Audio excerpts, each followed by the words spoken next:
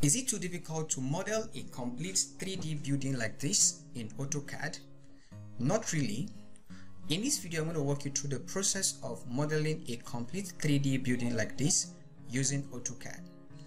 Previously on this tutorial, I showed you how to convert a 2D floor plan into 3D using the polysolid command, and the link to that video will be in the description of this video. And on today's tutorial, I'm going to show you how to create a 3D roof and a fascia board on the 3D floor plan which we made in our previous tutorial. And if you're new here, in this channel we make videos like this on 2D and 3D building designs, and if that sounds like what you're interested, please kindly click on the subscribe button and the notification button to get updates on my latest videos. Also ensure you watch to the end of these videos, and to my old subscribers, once again thank you for stopping by for another session of this tutorial.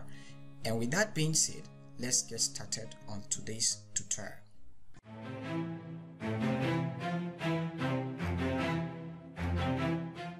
So to get started with showing you how to create a 3D roof and the fascia board, we're going to make use of the 3D floor plan which we made in our previous tutorial, and I'm going to maximize this window so we have the 3D floor plan like this.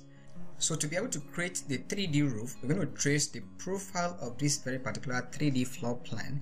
And to get started with that, first we're going to go over to the layers and we're going to switch over to 3D roof layers, and then we're going to change the visual style from shade of gray to hidden.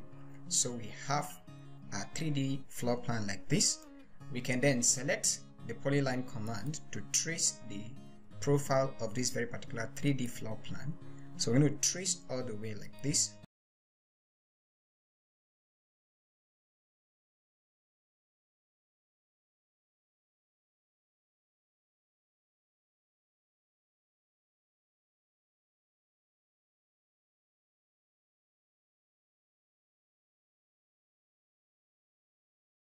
So we're going to offset the profile which we just traced so that the roof can have an overhang or an eave of about 500 millimeters. So we select the offset command and we're going to enter offset distance of 500 millimeters. We can then select the profile and offset this outside by a distance of 500 millimeters and press enter. Now we're going to change the view from southeast isometric to the back view, and we're going to have this view like this. And then we can select the profile which we just offsetted and then also copy this up a distance of 500 millimeters, and then we press enter and press enter. Now we're going to select this and right click, go to isolate and then hide object. We can then hide that particular profile which we don't need for now. So before we proceed to create the 3D roof, we're going to create the fascia board for this very particular 3D floor plan, and we're going to make use of the polyline command to be able to do that. So from this very particular point, we can click and move towards the left by a distance of 100 millimeters, and then we move up by a distance of 100 millimeters. Again, we move to the left by a distance of 100 and we press enter and repeat enter again. Now repeat polyline command and we can move down a distance of 100 millimeters, and then move to the right a distance of 100, and then also move down a distance of 100 millimeters and then press enter. The next we're going to make use of is the arc tool, and the option we're going to go with is start end direction. So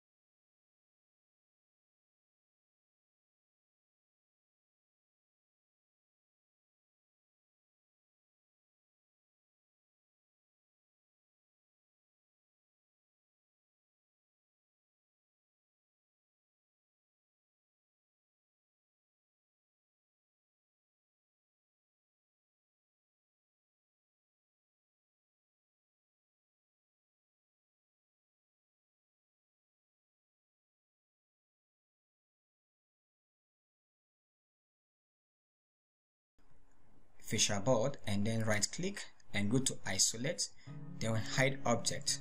Now we can be able to see the profile of this very particular floor plan which we traced previously. So to be able to create the roof, we're going to select the profile which we traced earlier or offsetted earlier, and then we're going to select the extrude command, and then to get the tapered angle we type T and then we press enter, and we are going to we'll be prompted to specify the angle of taper.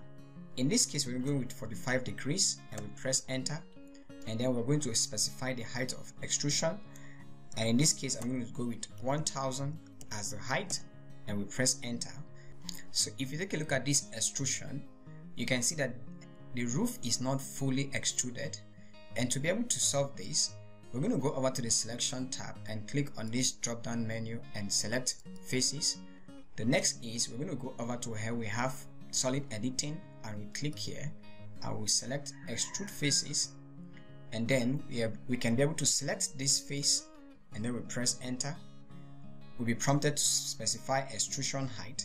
In this case I can select any of this edge and then I can move to any point or distance, and I'm maintaining extrusion or tapered angle of 45 degrees.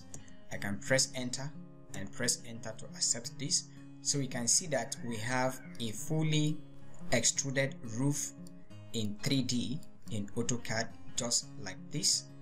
So the next thing we're going to do is, if you look at this, so if you right click and go to isolate and select isolate object, we select this and press enter and we orbit, you can see that this is a complete solid 3D, and we don't want to have this. So we want to create an opening at the bottom of this very particular 3D roof.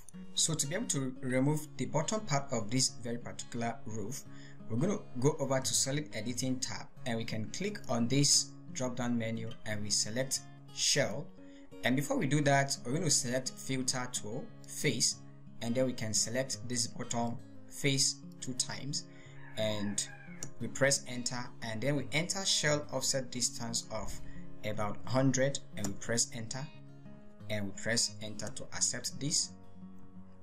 So again, if we orbit, you can see that we have a roof, a 3D roof with an inside opening just like this. Again, we go over to the selection filter and we select face. With this we can be able to select all the faces on the under part of this roof, and we can